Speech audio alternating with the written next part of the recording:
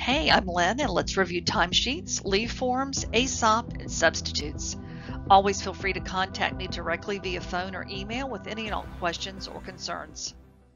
Your timesheets are located in the mailroom in subject specific binders and must be completed daily. They are not to be completed in advance and should be signed and dated at the end of the payroll period. As a reminder, no date is to be left blank.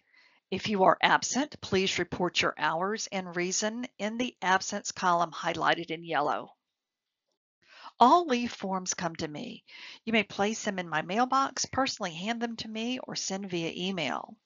Once signed, I will place a copy in your mailbox or scan and email you a copy. ASOP is our absence management system.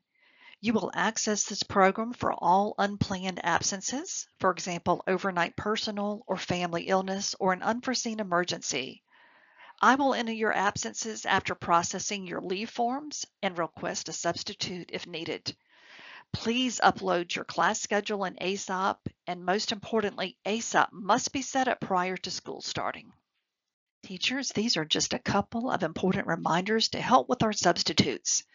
Please make sure your substitute has a current class role for taking accurate attendance, lesson plans, and emergency lesson plans for unplanned absences. I hope this will be a wonderful year for us all, and don't forget to roar with pride.